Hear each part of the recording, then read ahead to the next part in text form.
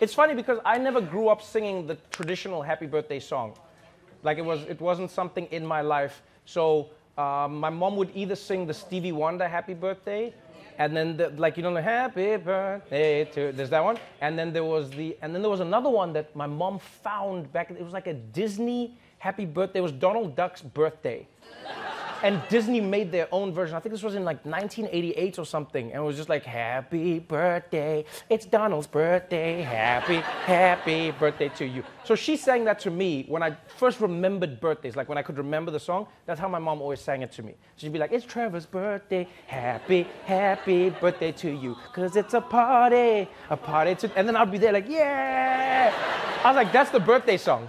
Right? So now I'm like 4 years old, 5 years old, 6 years old. Now I start going to like kindergarten and all of that. And then we get there, and then the teacher comes and like, we're gonna sing happy birthday. And they turn on the lights and the candles, and it's like, everyone sing along. And then they're like, happy, and I'm like, happy birthday.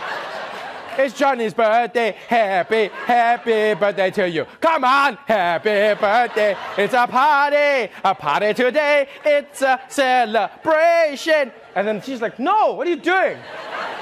She's like, you're singing it wrong. It's too. And then I was like, what are you talking about? That's the birthday song.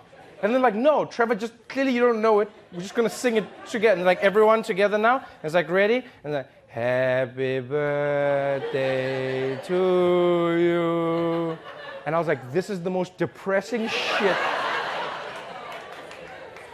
It is the saddest song. Because when you've sang the happy birthday song your whole life, it seems normal. When you grew up with like high-paced, you're like, that's... And so now, even today, when I see people sing, it doesn't seem like fun at all. Like it seems... You know what? If you think about it this way, if you told someone from another culture, like let's say they'd never experienced happy birthday, you could think it was like a death song. like a song about like you're 1 year closer to death.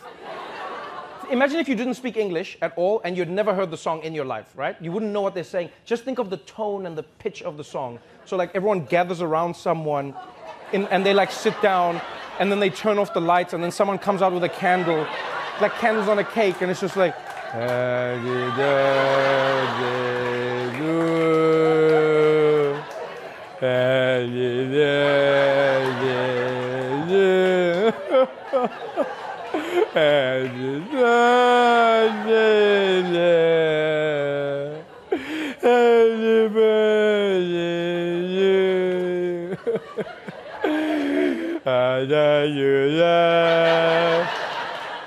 you blow out the candles, which means death. That's what it basically means.